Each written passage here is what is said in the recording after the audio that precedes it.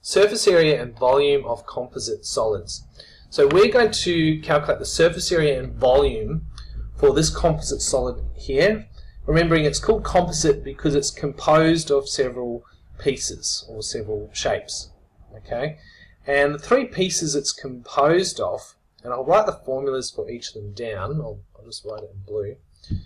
We have, actually no, we'll label this. Let's call this piece 1, piece 2, and piece 3. There's three pieces that have been joined together.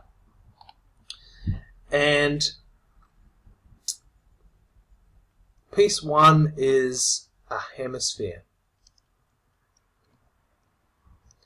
And the formula for the surface area of a hemisphere is, well, it's 4 pi r squared if it was a complete square, and since it's a hemisphere we need to divide it by 2 at the end because it's half of a sphere.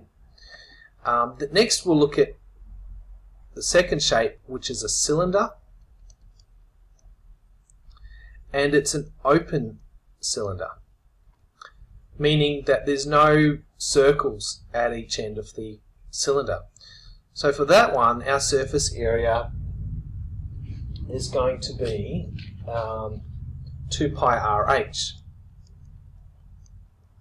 And if you go back, you'll notice that we've ignored that end of the formula where it says plus 2 pi r squared because there are no circles that need to be added to it. Alright, and then the third one is a cone. And the cone formula is surface area equals pi RL, and quite often the formula has plus pi r squared at the end, but we don't need it because there is no circle base on this cone. So we've got our three formulas, and we'll do one at a time. So surface area 1 is 4 pi r squared divided 2. What is r? Well, r is the distance from the middle to the edge, and since that's 7, this will be 3.5.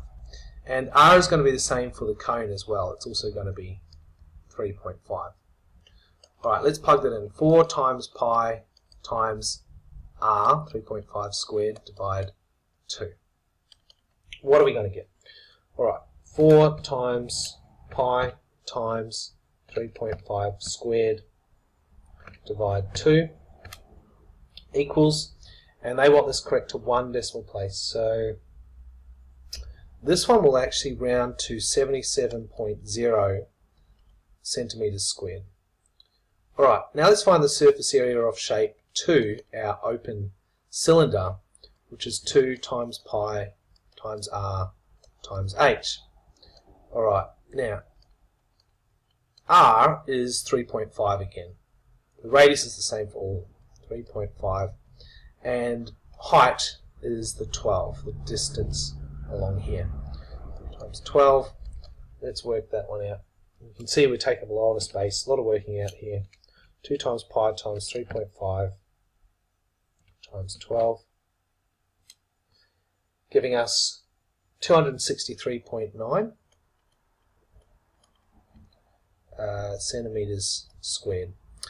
Alright, now surface area 3 is a bit more complicated because the formula says pi RL, and in case you've forgotten, L is this distance here. Okay, so we're actually going to have to use Pythagoras Theorem again, just like the last example. So we've got to construct a triangle, a right angle triangle like so. We know that this side is 6 and this side is the radius 3.5. Alright, our formula, c squared equals a squared plus b squared. So c being L, so L squared, and we've got 6 and 3.5, so they can go in any order. What do we get? 6 squared plus 3.5 squared, 48.25. And then we square root it. Square root of 48.25 is 6.9 to 1 decimal place, 6.9 centimeters long. Right, so we had to do a little side note here and find out what L was. 6.9 is L.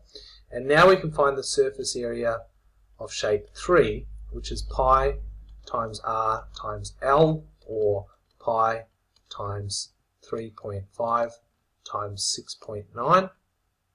What are we going to get? Pi times 3.5 times 6.9 equals, and we're going to get 75 to 1 decimal place, 75.9 centimeters squared. Okay, this has taken a lot of time and I'm really running out of room, but I'll just, right at the top here, I'll go surface area total, and we're going to add them all up. So we've got 77.0,